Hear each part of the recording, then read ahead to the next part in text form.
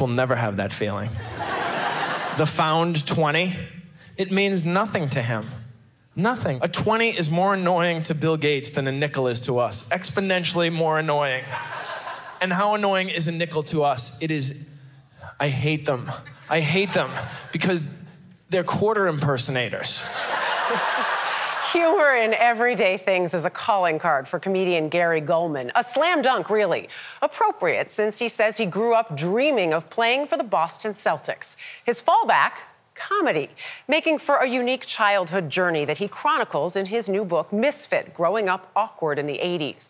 The look back is a look into the humor that's produced comedy specials and countless late-night talk show appearances, bringing audiences laughs and connection. You know what, no matter how nice a hotel is, the curtains never close all the way. They can... With his observational humor, comedian Gary Gulman has been making audiences laugh for almost 3 decades. That's how we tried to take on Christmas, by having 8 days of Hanukkah. But then the Christian people couldn't even let us have that. They were like, oh really, 8 days of Hanukkah? Screw you, 12 days of Christmas. Even finding humor in his lifelong battle with depression. And when I'm depressed, I look at a sunset and I think, yeah, you gave up too. Turning the bleakest times into a hit HBO comedy special, 2019's The Great Depression. More times than not, I would eat ice cream with a fork, which is like an unofficial symptom of depression. It was tough for a long time to share that with people. But then, when I recovered and felt not just better, but was thriving and felt hopeful for the first time in almost 3 years, I thought I'm obligated to the universe to share this. I think the best way to picture my childhood was think of Charlie Brown had Snoopy died. The special also took fans back to Gulman's childhood, growing up outside Boston, a journey he fully details in his memoir, Misfit. Why did you want to write the book? Money. No. It's a great reason. It's a really good reason.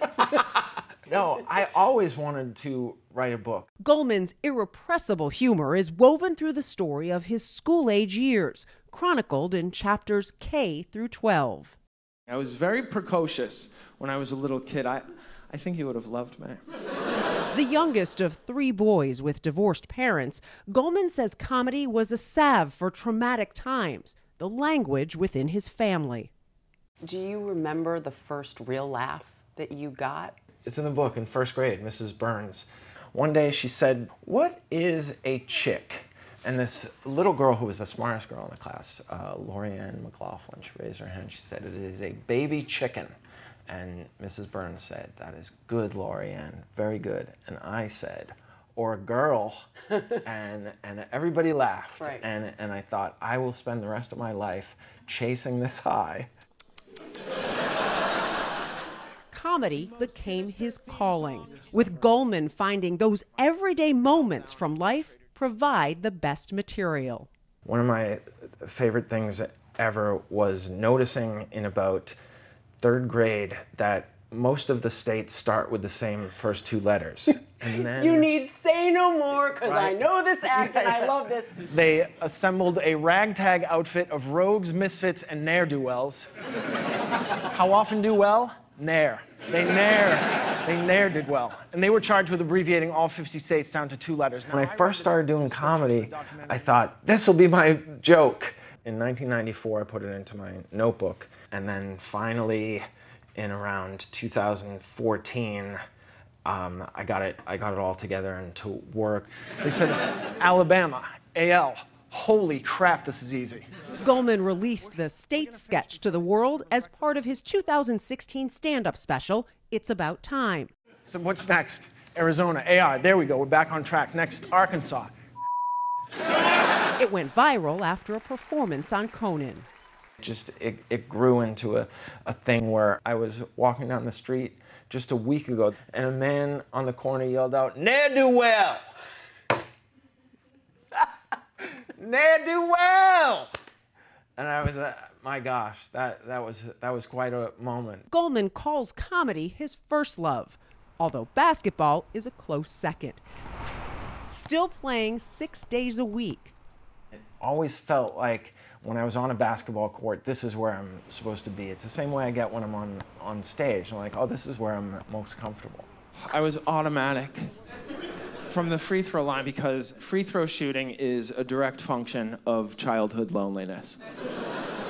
I would just shoot for hours and do dribbling drills. My mother's room was the only part of the house that had tile, so I would dribble in her room, and it gave me a purpose and an outlet ideal. And also, and I said this in my last special, if somebody slaps you on the wrist, they stop the game.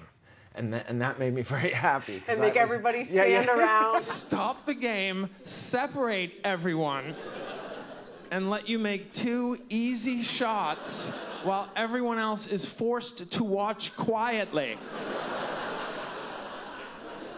As if to say, think about what you did.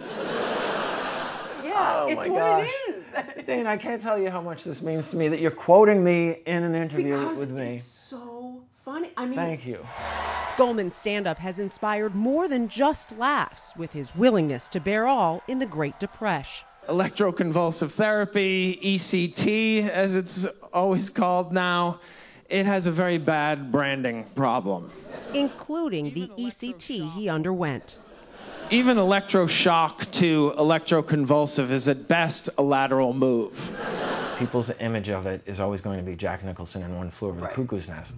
But then I asked my manager and the director, and they said, do you think people will be horrified? And they said, well, you can just try it. And if you can't make it funny, then you take it out. It's not done like that anymore. It's not. They give you a general anesthesia and a muscle relaxer, and it's delightful. It's 4 years since that came out, and there's not a day that goes by where somebody doesn't say that it helped them or their family. I mean, when you find out that these jokes are providing some solace and also some information, it's more than I could hope for. In terms of his own recovery, Gulman says his wife Sade was the most valuable player. We weren't even married. We'd only been together for 6 months when I fell apart, and she basically became a caregiver. If you ever wanted to give a spouse a test of whether they will stand by you, make them watch you fall apart. He says the marriage, like the book, was meant to be. As for what's next, I'm a vision board guy, so I made a lot of vision boards over the years. What's on the vision board now? Yeah, the vision board is mostly about maintaining this incredible life that I've somehow walked into and secured. I'm very grateful. The book is out on Wednesday. He's also launching a comedy tour with it. And the best part, he talked about this because we saw him working on his act.